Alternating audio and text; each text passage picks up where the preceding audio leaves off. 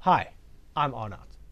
Having spent quite a few lessons on space and shape, geometry, it's now time to change our attention and start working on a new learning outcome, namely measurement. Measuring is quite a natural thing to do. From measuring the time it takes to complete a task, to determining the amount of paint needed to paint a wall, to determining how much flour is needed to bake a loaf of bread. We are measuring all of the time. Before we get started with this lesson, let's cross to Asanda and find out what the students with her would like to know about measurement and measuring.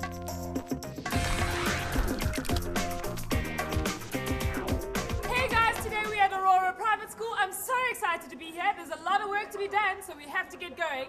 But before we do that, my friends have only got one thing to say.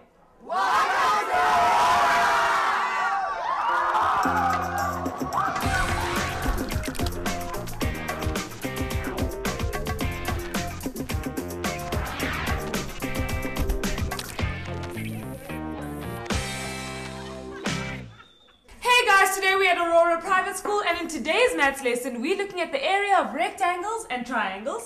And to help me out is Maxine. How are you doing? I'm good, thanks, and you? I'm very good, thank you. So, fill me in. What do you do when you and your friends are hanging out?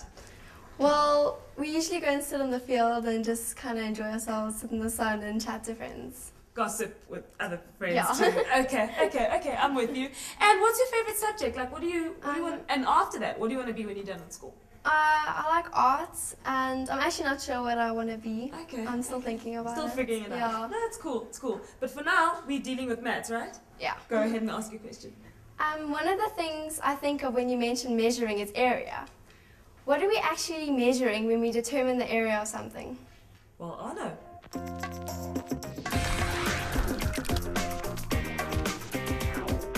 I look forward to answering that question in today's lesson. However, before doing so, I'd like to link the work that we're doing to our curriculum.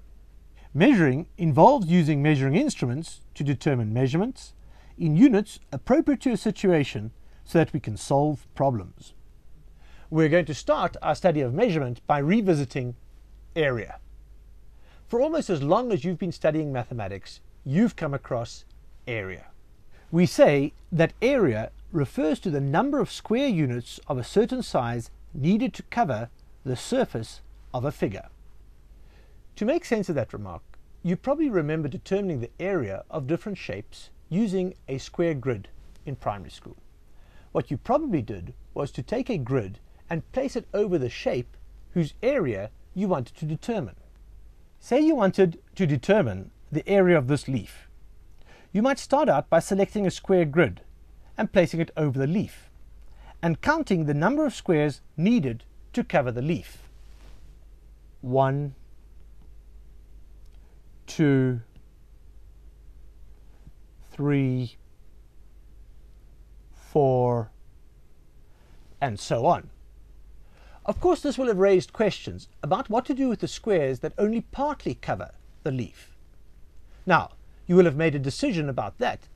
You might also have chosen to use a grid with smaller squares.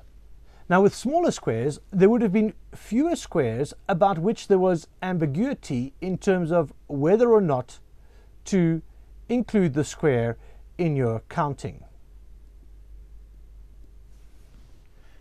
Using the large squares, you might have decided that there were, say, 12 squares needed to cover the leaf.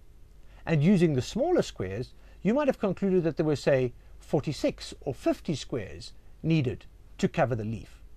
However, the size of the leaf has not changed. So what we need is a way of converting between large squares and small squares. Now, in terms of our grid, we've got 1, 2, 3, 4 small squares in every large square. So in our case, we have an automatic conversion rate. Of course, we cannot always determine the area of a shape using a grid. It's simply not practical.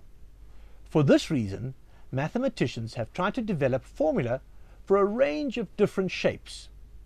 Let's begin having a look at the simplest of all of those shapes in this regard, the rectangle.